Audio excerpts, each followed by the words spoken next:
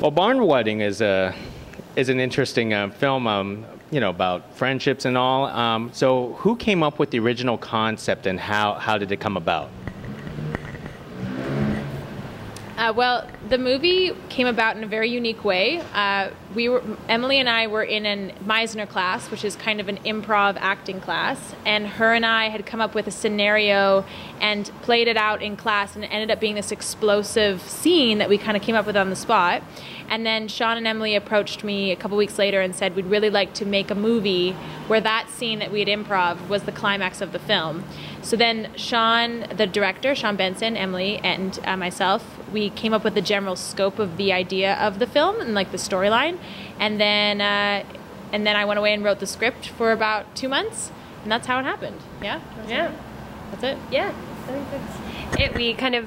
We knew a couple of the actors that we wanted to work with, and we didn't really know in what capacity or what kind of characters they were going to play yet. So we kind of brought them into the room to do a similar situation as Kelly and I had originally done, which is improv some stuff, see how it feels, see the relationships that were naturally blooming, and write within those worlds, which was kind of a cool process as an actor to be a part of and to see that kind of blossom. So during the production, it was, since it's a movie about kind of friendship and all this kind of stuff, did you guys develop those type of relationships during the production also? Yeah, we did. I mean, I really didn't know Kelly at all until we started rolling, and it didn't take long before we were, you know, thick as thieves. Yeah, cooking in the kitchen and cleaning, and yeah, and it was really a really communal, you know, activity, the whole thing. We were 10 days all together in this little cabin, and really tight quarters, people sleeping on couches, sleeping on, you know, sharing beds, and yeah, everybody bonded really, really, really quickly, and which I think probably went, you know, was translated well into the film. Yeah. Yeah. Like, we were it was such high stakes in terms of the weather being minus 40 degrees Celsius and us having 16-hour days, and all of us, like, I was doing edits and producing and catering, and Emily's producing, and Sean's directing and also producing, and Emily also did the costumes and like the set deck for it. But I would say even with those high stakes, we had so much fun. There was no conflict. It was just, we were all having the time of our lives. Like, it was a very magical experience, and like camp. It was like camp. And when I watch the movie, I see so much of that joy and the spark that was kind of building between us as a family living in this giant, ridiculous house. That it was like that, yeah. Now, you could have just wrote the setting to be not in Canada or not in the winter, particularly. I mean, why did you want to push yourself towards this? I understand it's a shotgun wedding, but you know, you could have easily set it into different environments. Well, we learned that the hard way. It was because I think it was December that we decided we want to make the movie. We pre-produced for January, February, and we wanted to be shooting by March, which happens to be the dead of winter. So it was more of like we wanted to make a feature, and I think with independent cinema, you can't pre-produce for such a long period of time because you're asking people to work for free. So we knew we wanted to make the movie by the end of the winter, and that was why. I don't know if. Yeah. I think a part of the story was also that the characters feel confined within their environment, and as Canadians, we definitely know what that feels like. To be stuck in Toronto for a winter is really hard, and people in Northern Ontario are like, you think you have it hard. Everyone's just cold and isolated, so I think it adds like its own kind of element to the film, its own character in a way. And it's something that it's obviously really personal to us as we grew up in Canada, and it's something we wanted to share. It's like, I think, something that you don't see very often too, so it proved to be kind of its own character. So whose place was that? The B&B and the barn and everything. The Toronto interiors were in Toronto, and then our barn and our barn house was the director's parents' house, which is this big, beautiful Victorian home, and they have their personality written all over it, so it's very fun and kitschy inside. So we kind of worked with that environment, and we didn't have the barn when we started shooting, which is like kind of the metaphor for the whole film. It just magically fell into place the way it should, but we were looking for the barn. Who wants to tell this story? I'll tell the story. Yeah. Well, I don't really believe in people saying no to me very much. So Sean was like, Kelly, because my job was to find the barn, but I was also doing a lot of other things, and I kind of dropped the ball on the whole like find the barn thing because I was just like, because I was like, it's gonna happen, don't worry, we'll go there. And I was like, this is my second independent film, and I kind of had thought like, we'll go there and then we'll knock on doors, because that's like the currency of people and just asking favors is really how you make an independent film. So we were 4 days in the shooting, and I sent off Suzette McCanny, our production manager, and our Julian Peter, our other camera operator, and I was like, go drive around. Like, we're in the farmland of Ontario. There's a barn.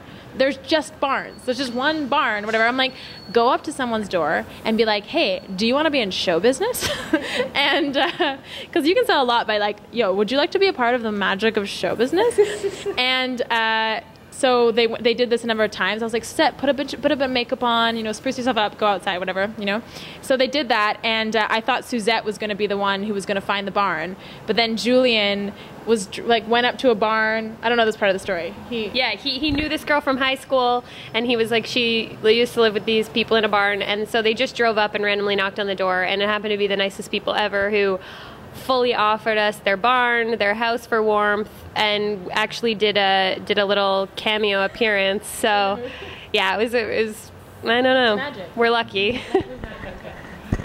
Well, it seems like it's a great place and so on. I mean, I own a barn myself, but it's falling apart. But with the barn wedding is in the title, but in reality, the whole movie wasn't really about a wedding or a barn. It's all about relationships, right? Could you talk more about that? That's the focus? Yeah, the barn wedding was our working title for a long time, because we were just like, it's the movie, it's happening in a barn. But we ended up realizing that it kind of symbolizes the lead characters, played by Emily, Emma's idea about what she wants her life to look like, as opposed to what her life actually looks like. And I was playing with some of the themes of people wanting to have their memories posted everywhere and kind of make these perfect memories, as opposed to really feel through them in present time. And so it's about relationships. It's about these people interacting with each other. In this day and age, people who, like friends, brothers, estranged brothers, friends who have been traveling, coming together, living in a barn, and not having their phones, not having electricity, not having warmth. It's like what do we talk about these days when we're alone and we don't have the opportunity to pick up our phone? So it is about relationships. And Barn Wedding, the title, is kind of my cynical nod, I guess, to a trend of people wanting their wedding to look like something as opposed to feel like something. And it's about young people maybe getting married too young and too early, and people not being able to see each other when they're clearly changing in front of their eyes, which is what I think. Primarily, I think the movie is about people changing in plain view in front of each other, and no one being able to tell that that's happening. Right. I think I'm landing on that one. Yeah. So what do people end up talking about with no cell phones, no nothing, and all that kind of stuff? Well, it's awkward. There's and in a lot of the dialogue in the film is it's interesting because they're sort of talking about kind of surfacey things like where they're working, where they're living, sort of that kind of stuff, and there's all this underlying tension between these people that have relationships that are kind of maybe strained, and they're just sort of trying to be congenial, but underneath there's percolating all this kind of angst and all sorts of things. So what do you guys talk about on the couch scene? You have many conversations. Yeah, there's like a whole range of topics comes up, from like fictitious royal servants and anal sex and masturbation and But that's, there's like alcohol involved in that conversation. Classic easy topics. Yeah, and I think actually one of the most interesting relationships is between the girls and sort of what they talk about and how, what they want for their lives and just exploring that relationship. Yeah. Talk to me about the certain gay themes that's in the movie. I mean, it's not the primary focus, but it is in the movie, and it was well done.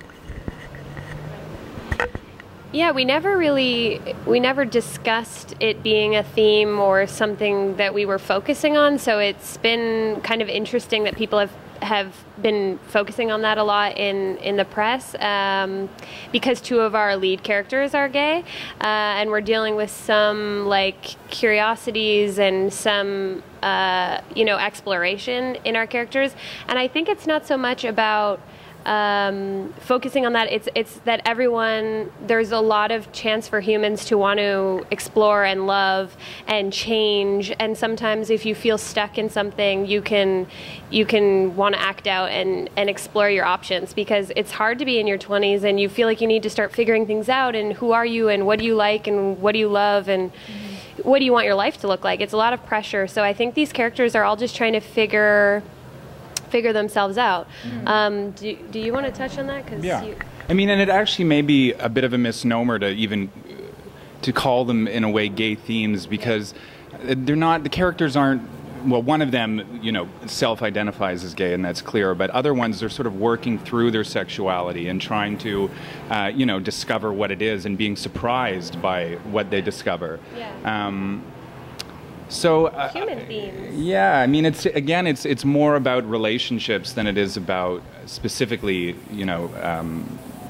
gay themes or gay love or romance. For me as a writer, it was important for me to reflect a group of people that resembled the people that I know and my friends. And I think that there's lots of come out stories about people coming out as gay or lesbian, and a lot of my friends have experimented quite a bit, and that doesn't necessarily, there's a bit of a gray area, whether or not that means, are they gay, are they bisexual, are they lesbian? It's really just about what they're going through, and it not being this really intense labeled thing, and it just being, like so-and-so's dating a chick now, or so-and-so's dating a guy, and it not being a thing. And we come, in Toronto's a very liberal, open, artistic community, and our friends are very relaxed about this kind of stuff. And so I'm interested to see how our film translates in other countries, in other places where things are a lot more defined. Because for my group of friends, it's really not that big a deal. I didn't even notice it. I don't even notice it. And I don't know if it's whether or not these characters are gay or not gay, as you said, whether or not they're self-identifying.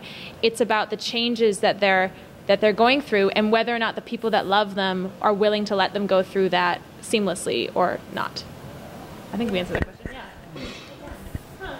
Yeah. Don't worry, I didn't really notice it either. I just basically watched it all the way through. But what I did notice was the challenges. Looks like it was a tough filming production, especially you have to act through certain things like wearing coats indoors and so on. Could you guys talk about if there were any major difficulties during the production? Well, like we said, it was obviously we're faced with lots of challenges every day, basic filmmaking challenges, but they all kind of magically healed themselves. The weather is a big thing. A lot of us were outside in -40. We had one particular scene that we were not wearing coats outside, continuity-wise, so we realized that we had to be outside and filming in -40. So it was kind of a time crunch in that case, because you can't leave your actors outside for very long doing that sort of thing. So it was kind of an in and out situation. What other challenges do we have? our shooting schedule was insane. 10 days is not very long to to shoot a feature. And so it was kind of morning to night. Everyone had to keep going and keep encouraging each other, and we all just worked together. She was in the kitchen cooking for us before her scenes, and he was cleaning up and playing piano and singing for us, and it was very like it was a very fun place. Yeah, exactly. Also, I would say even in the post-production process, like I always feel bad as a producer because people always want to know what the horror stories are. You know, what went wrong? What actor dropped out? What footage did you lose? What person like did something? And honestly, like, oh, I feel so bad, but it was kind of like a dream. We just did it, and then even in the post-production process, Kat Weber and Marco Pisano saw the film, or Kat was involved. Kat Weber did our, what is it called? Post-producing, but on set she did the everything. She like transferred all she like slept for 20-minute intervals every night to dump the footage, and so we could shoot again on those cards. But you know, they saw them. Everyone who was involved in the post-production process saw the film, saw the footage, and were like, "I want to be a part of this." And so it was. Everyone was kind of at the right point of their career to want this project to be, to propel us forward in some sort of way. I can't think of any kind of catastrophes besides like the -40 weather, which was, but also brought us together so much. Like we rented an RV.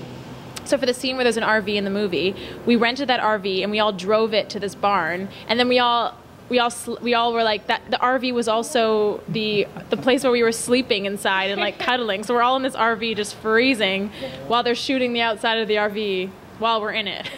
So I don't know, but yeah. Well, I'm glad the movie wasn't RV wedding or something like. Could you folks talk about your upcoming projects? Well, as an actor, I just finished shooting on Ricky Gervais's new movie, Special Correspondence, which was great. I have a television show that I produced called The Nadeaus of Duquesne Island, which I'm also in, which is coming out. My third feature, Sugar Daddy, we're shooting in the fall. And I have a war movie that I'm finishing with, I can't actually say who, but there's a lot going on. She's always so busy. Jeez. I just finished shooting a show called The Girlfriend Experience, which is Steven Soderbergh's new series that's shooting in Toronto. So I got to do that for the last little bit, and that was lovely. And I'm also in development for a couple projects, a web series and a short film. So kind of focusing on the creation. Oh yes, and I have thank you. I'm in Crimson Peak, which is Guillermo del Toro's next feature, and that's coming out in October of this year. So I'm really excited to see it. I haven't seen much of it, so yeah. Exciting things.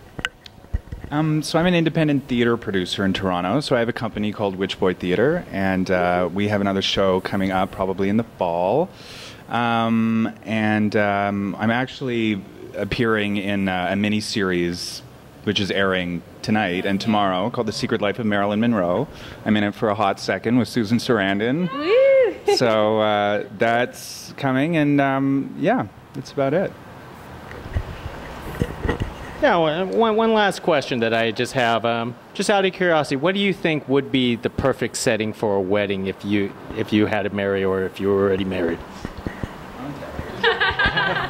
A backyard. The best weddings I've ever been to have been the most low-key weddings, like in your backyard, I don't know, your parents' house, just some simple, beautiful place you can get all your friends together and have a good time, and that's to me, that's I love weddings, hands down, but those are my favorite ones.